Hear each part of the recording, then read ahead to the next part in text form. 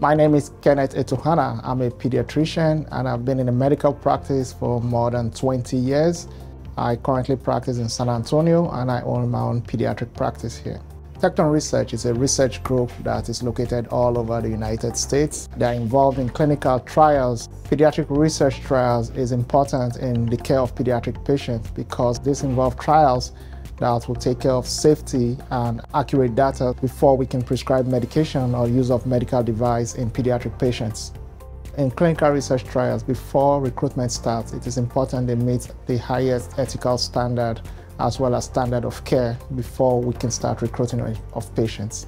It is also important we get consent from the caregivers as well as assent from older children. This should be obtained after the trial has been explained in the most basic terms for their understanding.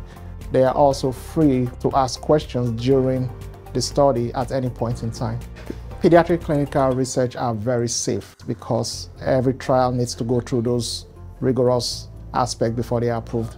The few trials that have been conducted here in pediatric population has been exciting both for the parents and for the pediatric population that has participated in the trial. The experience that we've gathered from pediatric caregivers have been one of surprise because they were not aware how easy it is to participate in the trial and how safe the process was. For more information in pediatric trial, please contact Tecton. You can go to their website at tectonresearch.com and you'll get all the information you need to participate in the trial.